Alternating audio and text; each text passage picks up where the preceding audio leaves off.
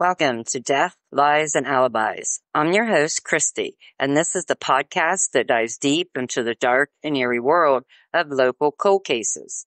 We're in Zanesville, a small, lovely town nestled in the heart of Ohio.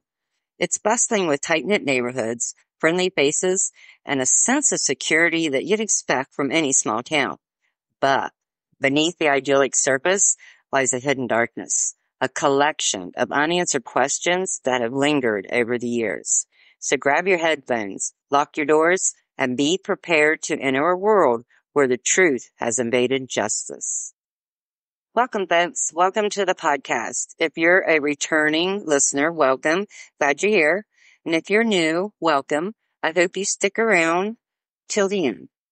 Okay, today we're diving into the unsolved murder of a beloved community figure, Darius Ford. Buckle up because this case is as twisted as it is tragic.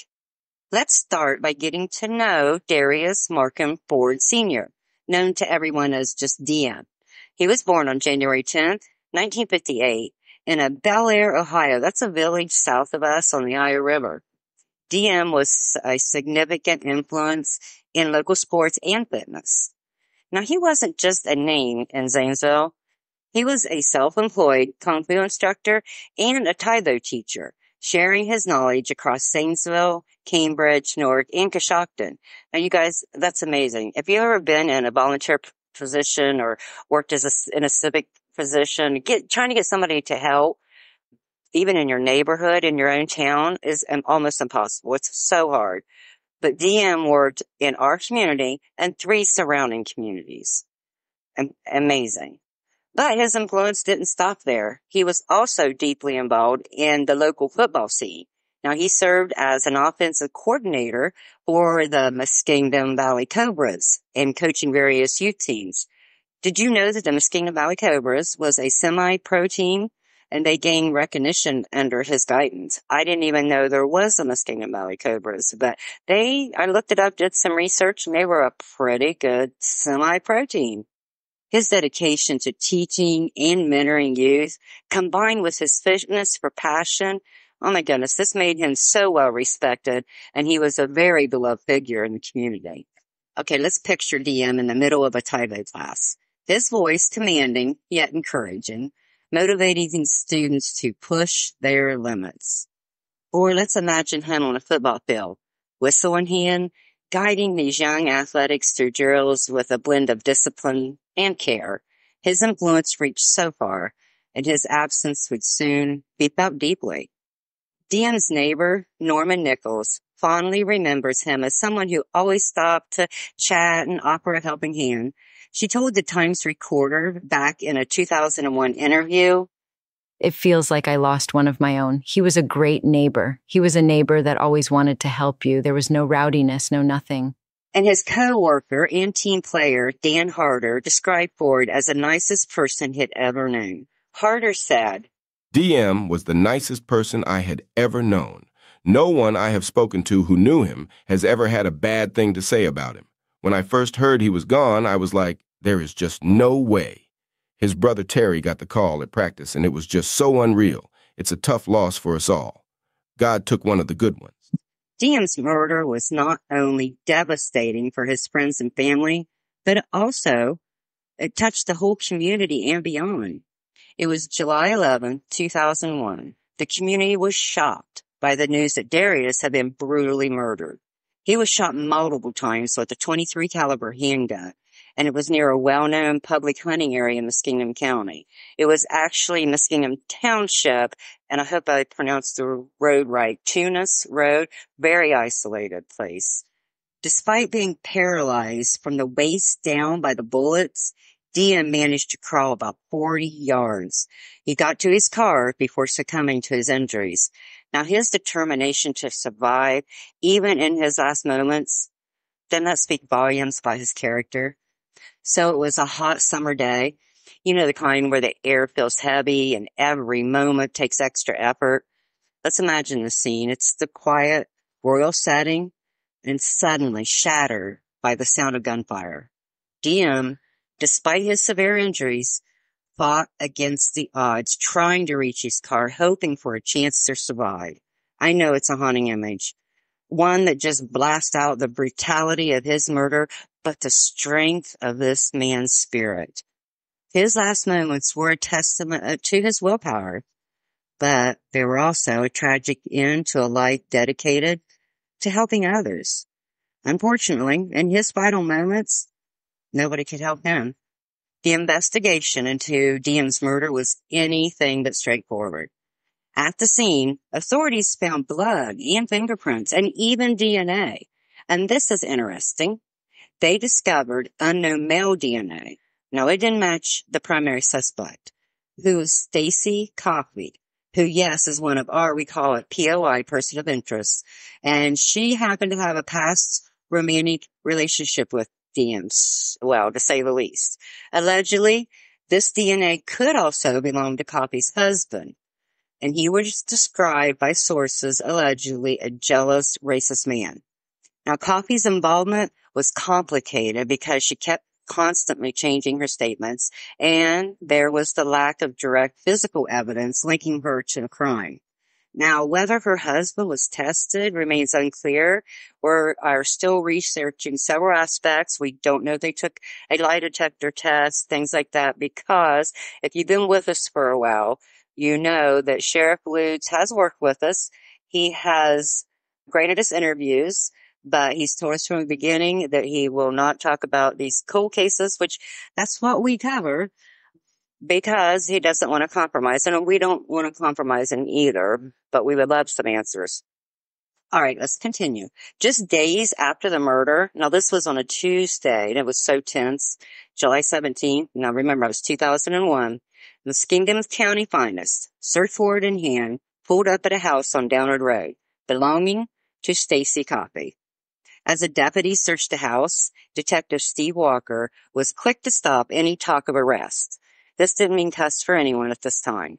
He stated that this search was just a piece of a bigger investigation puzzle. As the search wrapped up, the community was left once again with more questions than answers, and the mystery deepened with each passing day, month, and now years. In a significant turn of events, Diem's sister accused Coffey straight, called her outvotes of wrongful death and racially motivated killing, among other charges, taking her to civil court. And we're going to explore the court hearing in more detail later in our probably upcoming second episode. So yes, Diem was a black man, see, and Coffey is a white woman, and that can still get your butt kicked around here, get you hurt, but not so much. That ignorance isn't around here so much as it was 20 years ago. Okay, so Diem was survived by a large family, a large loving family, may I say. I have talked to some of them, and they are so nice. Now, he was survived by his wife, his daughter, and he has a son named Darius Jr., and he has numerous siblings and grandchildren, big family. His funeral was held at the Memorial Park Cemetery, where friends and family gathered to mourn, but not only to be sad and mourn, but they wanted to remember his impactful life. The community was not just mourning a beloved teacher and coach, but they were struggling with fear and uncertainty that followed this murder. Head coach Terry James said, "He made a big impact on our team, but he was also very active in the community and worked with kids. I mean, how can something like this happen to such a good guy? It's just unbelievable. I dreamed about it all night. This is such a big blow. My heart really goes out to his family. They are a tight-knit group and are having a bad time with it. I just hope that whoever did this, they catch them and put them away." Candlelight vigils were held and tributes just poured in. Now this just showed how Diem had touched so many lives around here. With heavy hearts, the Muskingum Valley Cobras took the field for the second regular season game that weekend, and it was in Charleston, West Virginia. So in a touching tribute, Diem Jr. carried the torch for his late father, scoring a touchdown and intercepting a pass to set up another.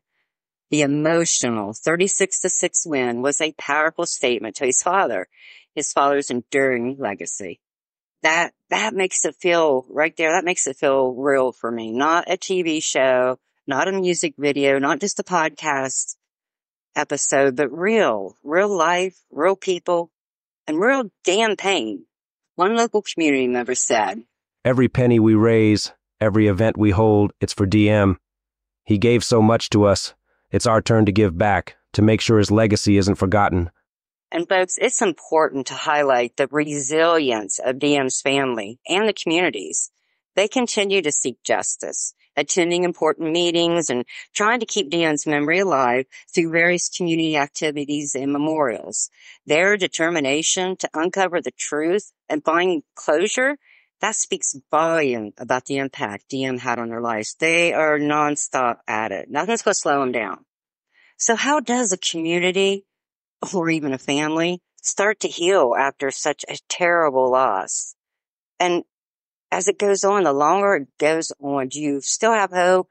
Do you still hang on, or do you really just kind of lose hope and say, yeah? Is that why these stories just kind of lose their shine? Nobody really talks about them anymore because you just kind of, you lose that hope? I hope not. That's what we're here for. We want to give you guys back the hope. We want to give the community back the hope. Don't lose hope. Please don't lose hope. All right, let's take a break. It's a little bit heavy. We're going to do some self-care here. Go listen to some music, shake it off, take a walk, take the dog out. My dog's looking at me. She wants out. And we will be right back.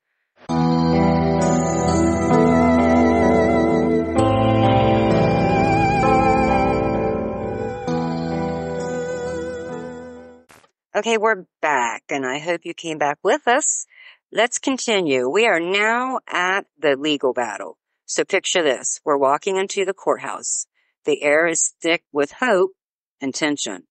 Every creak of those wooden benches echoes the anticipation in the room. The courtroom is serious and imposing. You know, those high ceilings, the large windows, and that judge's bench that just stands real tall up front.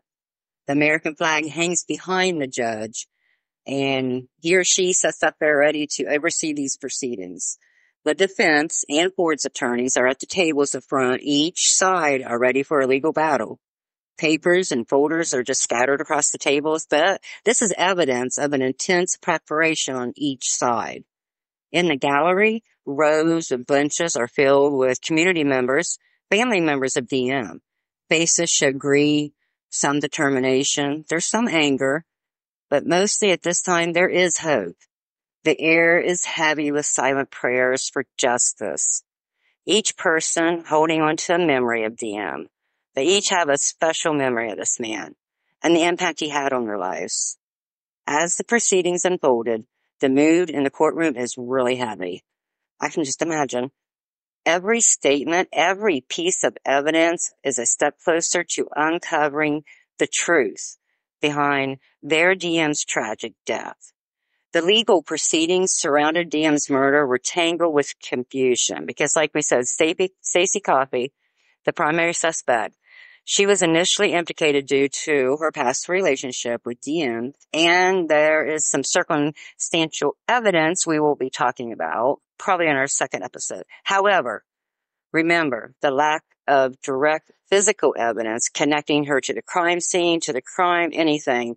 That proved to be a huge, significant hurdle for the prosecution. So that's why they went to civil. They could prove hopefully more in civil court than they could in a criminal court. So this court heard testimonies from various individuals, and this include girlfriend Alana Brown, who provided insights into DM's personal life and his interactions with Coffey, and especially about a brawl, yes, a scuffle, a fight, when Coffey started attacking DM at the mall. These testimonies painted a picture of a man deeply involved in his community, but also entangled in some complicated personal relationships. Now, all I'm going to say is DM loved love. He loved to be loved. He loved to give love. He loved to share love. And he especially loved the ladies. But was that the reason he was shot down? For love? Love isn't supposed to end in murder. So Coffey's legal team argued for what's called summary judgment. She claims that there was no sufficient evidence to proceed to trial. While the court did grant partial summary judgment, which they dismissed what they thought was some really severe allegations, the wrongful death, their survivorship claims, they were allowed to move forward. Now that's huge. That is huge. So, did DM's family get justice in a civil court? Well, that's coming up, like I keep telling you, on our second episode. Please come back and listen. This story is crazy. Okay, but first, let's do the interview with DM Jr. We are honored and privileged to have an interview with DM Jr. Now, he's the son of the late Darius Ford. DM Jr. has graciously agreed to share his father's story, shed light on his enduring legacy, and talk to us about the impact of this unsolved case on their family and what he thinks it says to the community. DM Jr., thank you so much for being here with us and for your courage in keeping your father's memory alive. So to start out, what are some of the fondest memories of your father from your childhood? Always traveling with him for his sporting events as well as mine. His teaching me everything he knew about sports and martial arts. Our father and son hunting times, but most importantly what he instilled in me to become a man and the true value of a family. How did your father's dedication to martial arts and sports, how that influence your own life and values? My father instilled in me and encouraged me in athletics and martial arts. He was my coach throughout my life until his passing. All that he has taught me I can still use in life. Can you share any significant moments or any achievements in your father's career that stood out to you? Aside from being the best role model to me, my dad's greatest achievement was earning his belts and using what he learned to teach others the master of martial arts. In what ways do you believe your father's murder impacted local martial arts and sports communities? My dad's death totally shattered all those who knew him. It was unbelievable. My father was taken untimely. My father, our coach, our role model, our mentor, is gone. And what has been the most challenging part of dealing with the legal and investigative process surrounding your father's murder? The most challenging is the lack of anything coming about.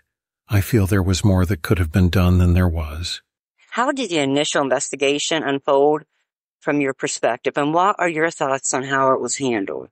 In my opinion, I don't believe this case was handled correctly, with as well known as Dad was and with the actual evidence they have. DM, how has your family coped with the loss of your father, both immediately after the murder and over the years? For myself, coping isn't explainable to just anyone. You have to live it to know it. Have there been any significant developments or leads in the investigation over the years that have given you hope for justice? If only there was just the normal gossip or people saying they want to come forward with information, but then they never come forward. I feel like I will never know who or why. What theories or leads have you personally found most compelling or promising in the investigation? I don't want to speak on this as there are too many rumors and coincidences with another death, but I'll leave it at that. Interesting.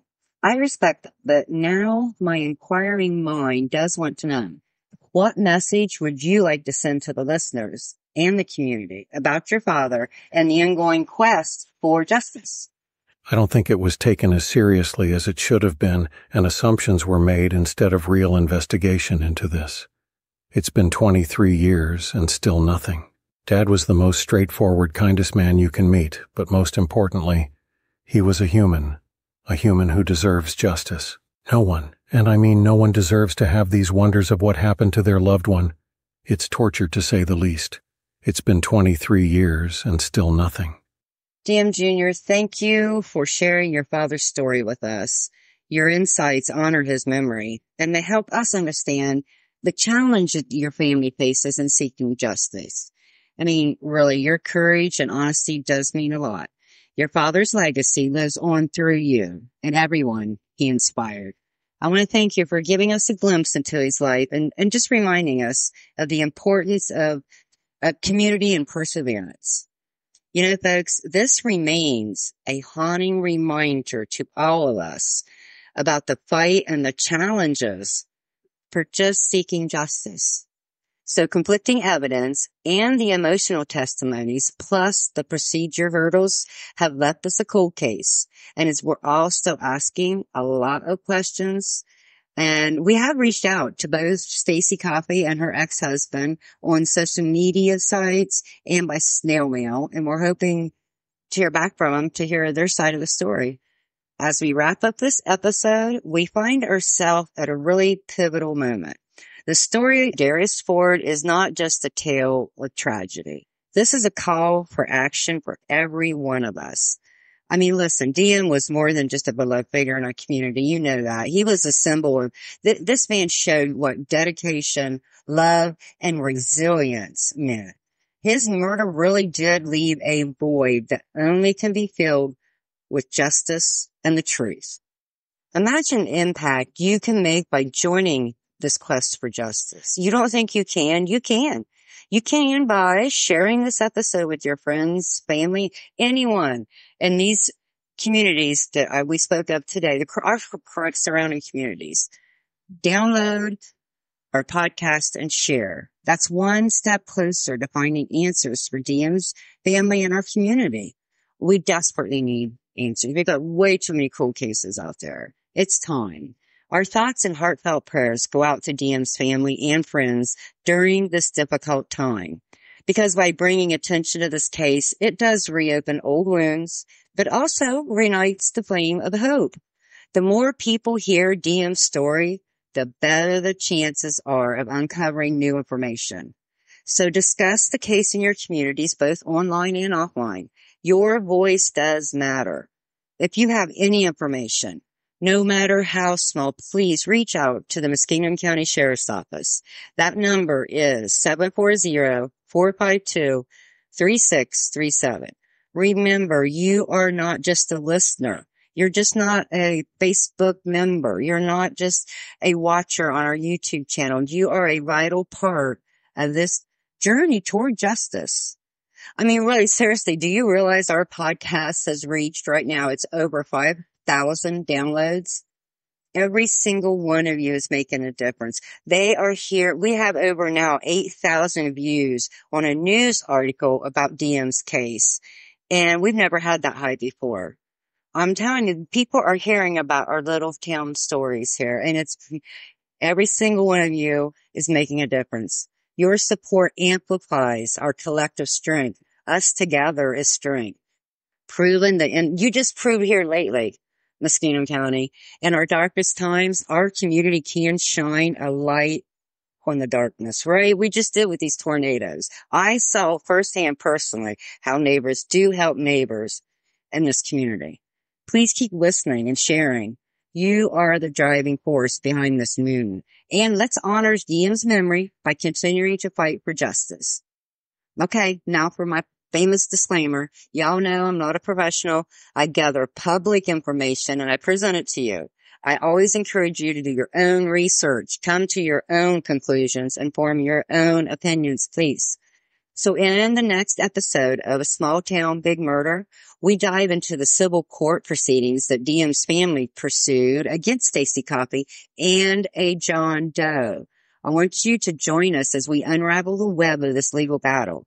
We're going to try to shed some light on the evidence that was presented, the courtroom dynamics that unfolded, and yes, there was some. This episode promises to provide some insights and a deeper understanding to the pursuit of justice for DM. Please don't miss it. Okay, that's it for this episode of Death, Lies, and Alibis. We hope that by shining a light on these local crimes, we have sparked something within you, our listeners. Because the truth is, solving these cases will take more than just our words. It's going to require the dedication and collective efforts of the entire community. Don't forget to hit the like and the follow button on the podcast so you'll never miss an episode. To learn more about how to get your case featured on the show or to get instant access to case files and reports, plus documents and many free resources, go over to our Facebook group, Death, Lies, and Alibis, and join today. Or you can email us at deathliesandalibis@gmail.com. As always, be safe, stay alert, and never stop seeking justice.